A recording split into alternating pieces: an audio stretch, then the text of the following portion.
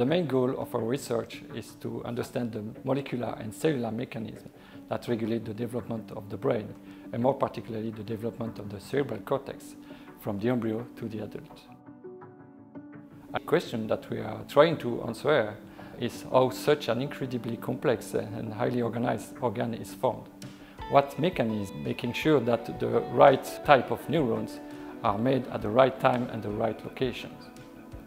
And a fundamental problem investigated in the lab and connected to the first questions is what are the causes of brain malformations with developmental origin, leading to brain disease such as microcephaly, schizophrenia, or learning disabilities. Our current research is mainly focused on one type of cells called the excitatory neurons, and our investigations can be subdivided into three main directions. First, the regulation of proliferations and differentiation of the embryonic neural stem cells that produce those neurons. Then the migration of postmitotic neurons away from their mother cells to finally settle in specific area of the cortex depending on the subtypes of excitatory neurons they belong to. And third, the dendritic and axonal growth and the establishment of connectivity between neurons. We found two different mechanisms by which cell polarity regulates the development of the cortex.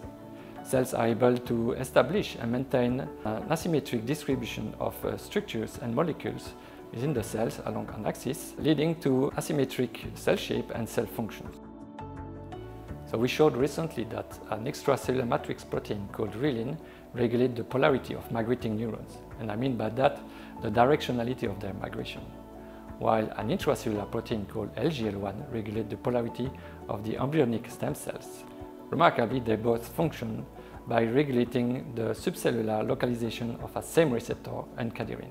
Defects in those two signaling pathways result in different brain malformations, such as lissencephaly for reelin, where the folding of the surface of the cortex is reduced, or periventricular heterotopia for LGL1, resulting from the accumulation of stem cells and neurons in incorrect locations of the brain.